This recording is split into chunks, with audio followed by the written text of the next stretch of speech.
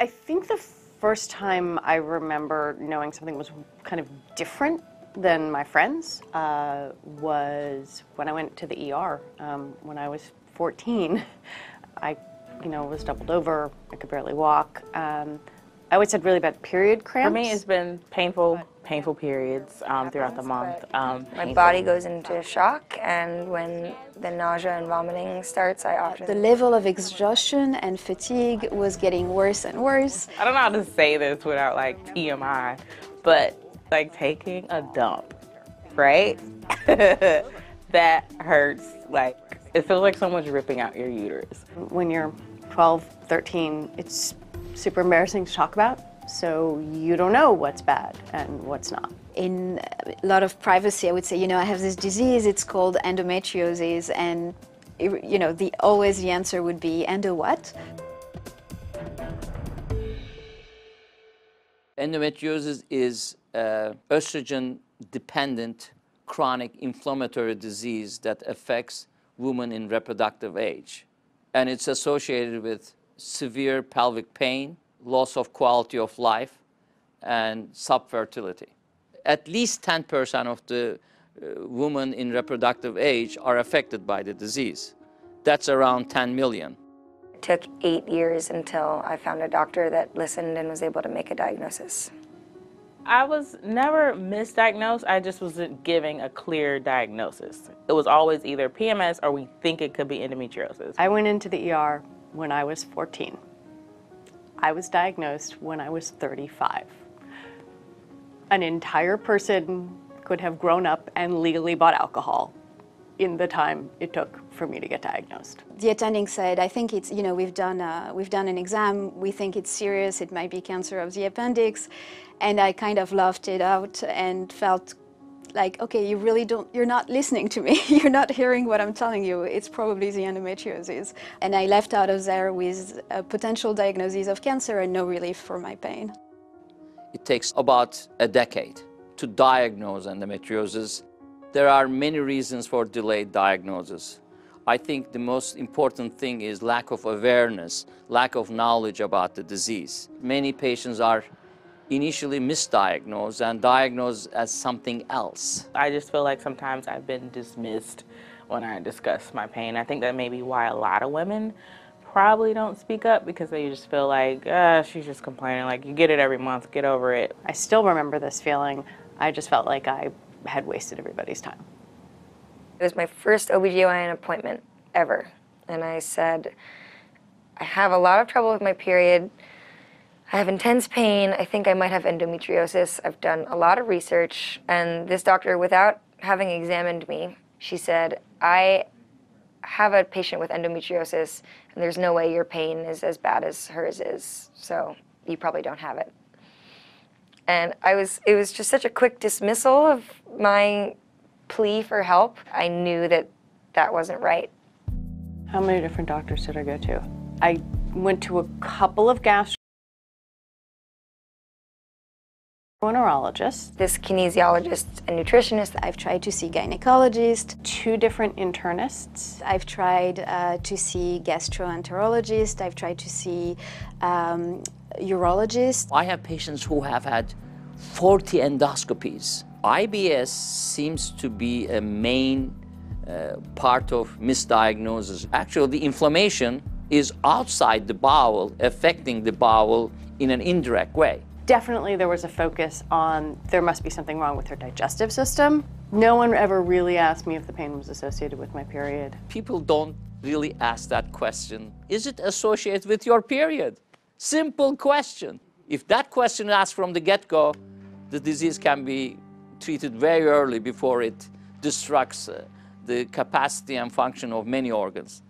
They couldn't figure out where the blood was coming from, and they had to open me up and do an exploratory surgery to figure out what the hell was going on.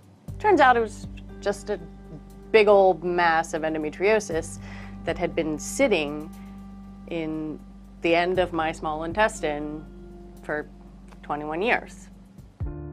There's serious anxiety and depression. The disease mentally, psychologically, in the end, if it's not recognized, if a woman feels dismissed, that really brings loss of quality of life that reflects to work productivity. I've had to accept that there are just days, 1 to 2 days per month, where I might be completely unable to do anything. When I was in high school, like, there were days I couldn't go to school. Like, I would be in the bed, like bent over, can't move. Even with work, like, you can't call out of work and be like, I'm having period pain. Like, no one's gonna just let you call out of work for period pain, but it's like, that's how, you don't understand, I can't move. I remember an executive producer saying to me, you're a great reporter, but you're unreliable.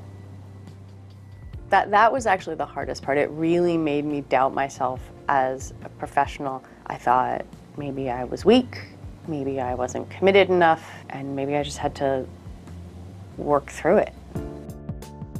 I feel like if this happened to men, there would be something done about this. There's no way they could deal with this level of pain. There's a lot of evidence by now of gender biases in healthcare where women in general are not being heard when they talk about their symptoms. But in endometriosis, I think it's a little bit more exacerbated because we're talking about symptoms that are related to period and vague symptoms like pain and fatigue.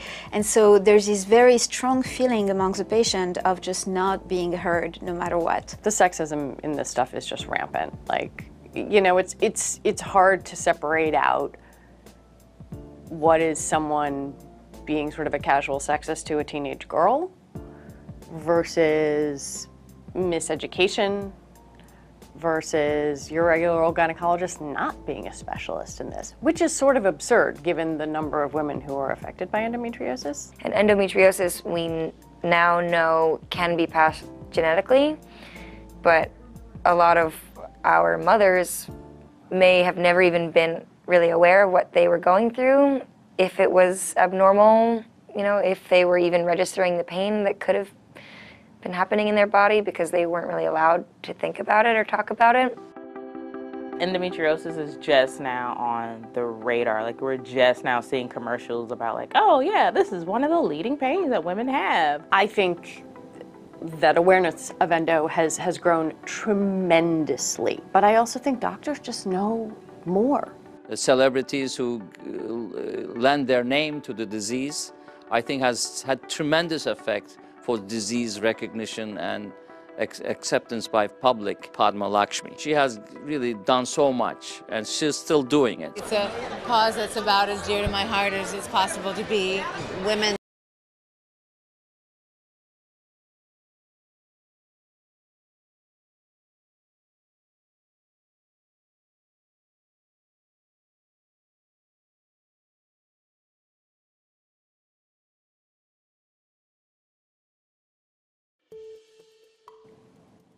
I think the first time I remember of endo has grown.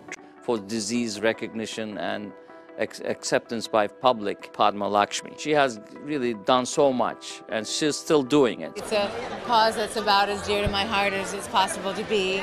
Women don't have to suffer. And the minute I became public about it, I realized just how many women it affected and just how deeply it affected them. Lena Dunham relentlessly shared her pain, agony with blogs, public speaking. Every time I see an article of somebody famous talking about endometriosis, I cry. You see someone else, like your favorite celebrity or some influencer, like, hey, I'm having this issue, it creates a whole dialogue. And hopefully with that can come the research and better options. There's more and more of a really powerful advocacy voice and patient voice present. It's happening in the United States, it's happening throughout the world. You have to advocate for yourself. If something is bothering you, be firm about what you want or the type of doctor that you want to see or the type of procedure that you want. The old paradigm was people only talked about endometriosis as it affected fertility. Now we talk about it in terms of how it affects your work life, your pain level, your ability to just like be a person. You know, we're not just baby makers, we're actual people with pain. That, I think, is a paradigm shift over the last probably 20 years.